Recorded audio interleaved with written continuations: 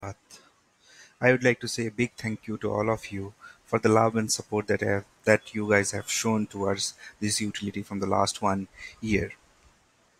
So as you know, this TruePath has come up with in two flavor.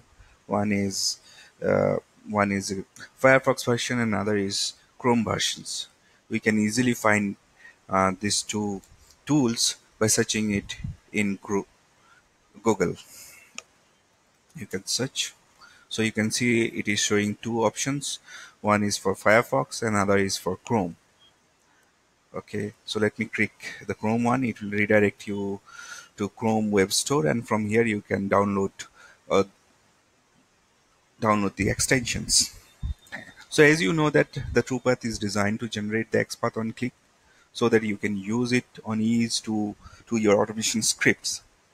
It is designed to generate the relative XPath, unique XPath, as well as the index XPath, and it has the capability to generate the XPath from the iframe as well. We can generate the iframe. We can generate the XPath either in the normal or in the POM or page object model format.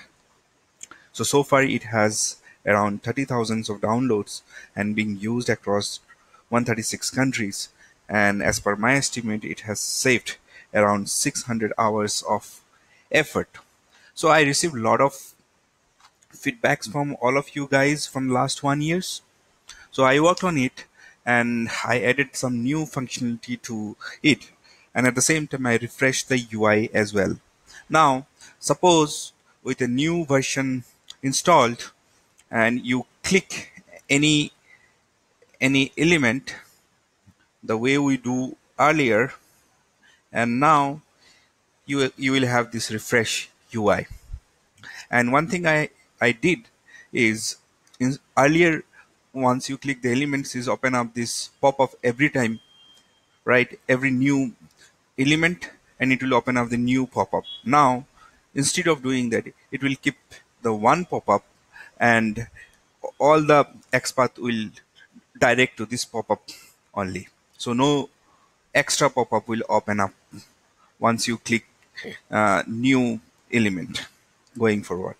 Now you can see from this pop-up that here it is giving you the XPath in the normal format as well as in the POM format. Now it is designed to fetch some additional informations to help it out in your automation scripting. For example, it will show you the page title.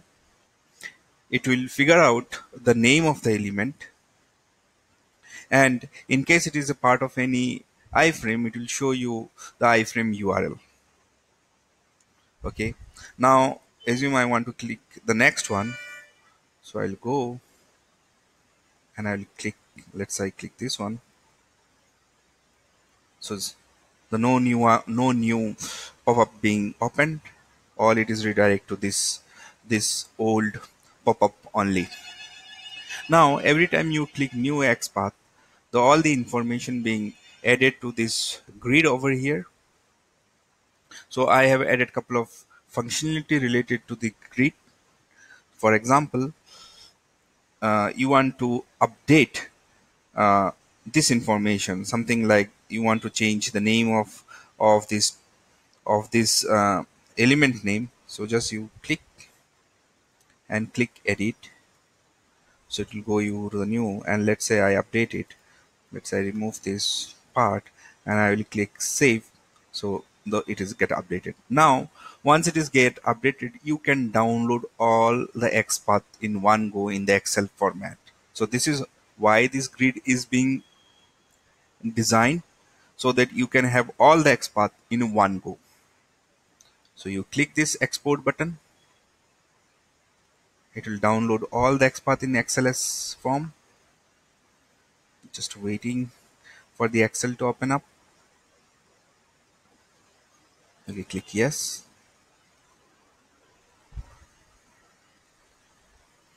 And now you can see this, the XPaths here.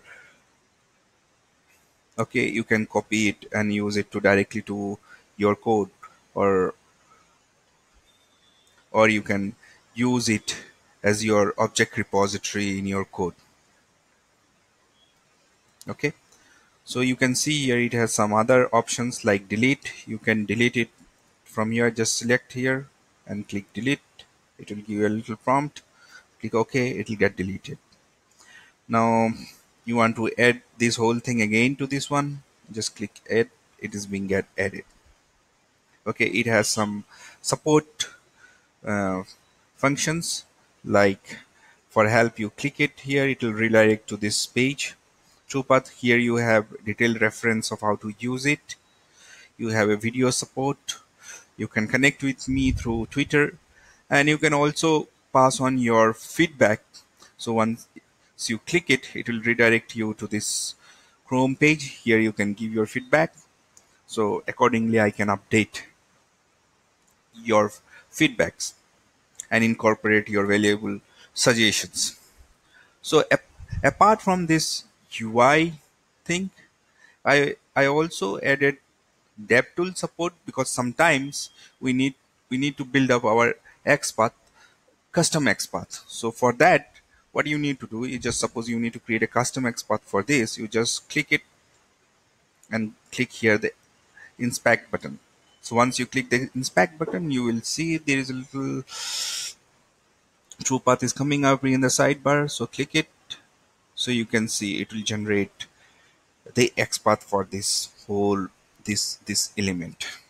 Now here you can see it is giving the thumbs up into the green, yellow, and red. So the green means so this group will list all the XPath except those containing ID, href, HTTP, HTTPS, and SRC. The reason is so ID some are dynamic in natures. If you consider XPath with ID, there are chances that there are chances that so those ID may be broken in the long run. So the green will exclude that so that you can use those XPath in your code and there is a less chance to be broken down in futures. And this yellow is again is the group uh, which contain all the XPath, which includes ID, href, SRC, HTTP, and HTTPS, and the red ones are the index XPath. Okay, now suppose you click it here, so it will populate this little text box over here. Now you click enter, so you can see. Let me break it down a little bit. Now you can see it is pointed it out here. Now suppose you remove this index one. Okay, see, it is pointed out all these two, including this one as well. Now from here, you suppose you want to select the one, you can do it. Or suppose you want to create your custom one. Let's say div. It is showing all the one. Let me select the first one.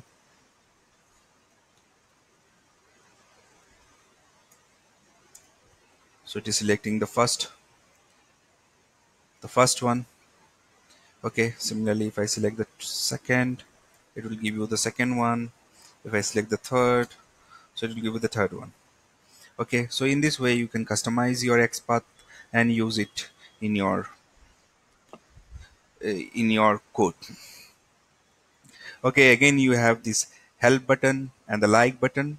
So like button will redirect to your feedback page, and help button is redirect to your TruePath page where you have reference. Now this tiny copy button, so if you click this copy, so it will copy. If you copy this one, it will copy the XPath normal format, and if you copy this one, it will copy the page object format. Okay. So see, it is copying the page object format. So that's it, guys, for today. Thank you a lot uh, for for the support that you have shown, and hopefully I will have some good response from you, and I can work upon it and improve it so it will be a more useful for you guys and help your time required to construct the XPath or make your life easy to generate XPath and in a way increase your efficiency to write automation script. Thank you.